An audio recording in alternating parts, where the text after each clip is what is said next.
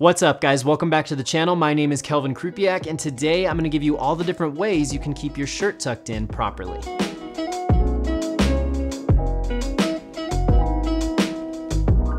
All right guys, so one of the things that drives me absolutely insane is when I look in the mirror and I notice that my shirt is baggy right around the waistline. Not only does it hide every flattering element of your upper body by skewing the perception of your proportions, but it also makes it look like you just don't care how well your clothes fit. And speaking of the fit, that is the first thing you need to consider if you want to be able to tuck your shirt in properly. The hem or bottom of your shirt should go down past your butt, so when you tuck it in, it stays tucked. Shirts that are meant to be untucked are gonna have a higher rise in the back and they're gonna sit right around mid-crotch, maybe a little bit higher up front. Also, another thing that I like to do is get my shirts tailored, so I have the inside actually tapered down to fit and outline my body correctly, so there's less material being pushed into my pants when I'm trying to tuck the shirt. And you can get the exact same thing done. It costs no more than anywhere from $12 to $15 just to go in and have a tailor taper the inside and the sleeves of your shirt. Here's one of my favorite shirts that didn't quite fit me correctly, but I went and got it tailored for anywhere from around $12 to $15, and now it outlines my body much better. Now then, outside of a proper fit, let's go ahead and talk a little bit about the different ways you can keep that shirt tucked in throughout the day. And the first thing on the list is something that I'm sure you're all very familiar with, and that is the military tuck. So step one, tuck the front of the pants and zip, but don't button just yet. Leave the back of the shirt untucked for now. We're zipping to help hold the shirt down while we finish tucking.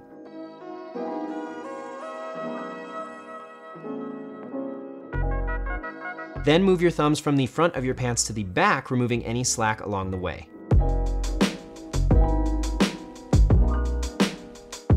Step two, pull the sides of the back portion of your shirt tight and then tuck.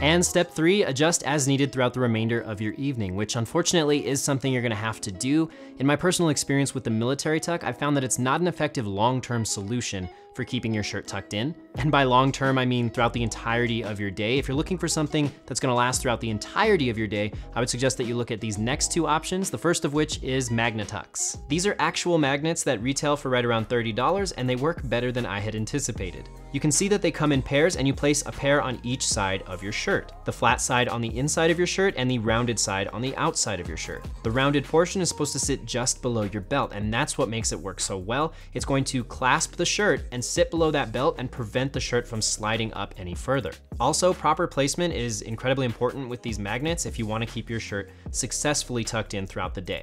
These things are fantastic because they save you a lot of time and they're not dramatically inconvenient like other options for keeping your shirt tucked in. One thing you do need to be aware of though is in order to make these work effectively, you do, again, going back to my first point in the video, you have to have a shirt that fits you properly. If you have a shirt that's overly baggy or pants that are unnecessarily loose, then even with a belt, you're not gonna be able to secure your shirt properly. A couple other things I would like to address with respect to the Magnatucks is, yes, you are gonna have some slight bumps on the sides of your hips, but they're really not that noticeable. And the last thing is, if you're planning on raising your arms above your head, or if you foresee any excessive movement taking place throughout your day, the Magnatucks are probably gonna have to be readjusted throughout your day, because if there's excessive force being applied to the shirt, they will struggle a little bit to keep that shirt securely tucked. But they are very convenient and they are not uncomfortable in the slightest. And the third and final method for keeping your shirt securely tucked in is a pair of shirt stays. And this is probably the most time intensive and also probably what a lot of guys would consider the most inconvenient method for keeping your shirt tucked in. However, these are hands down the most effective way to keep your shirt tucked in all day.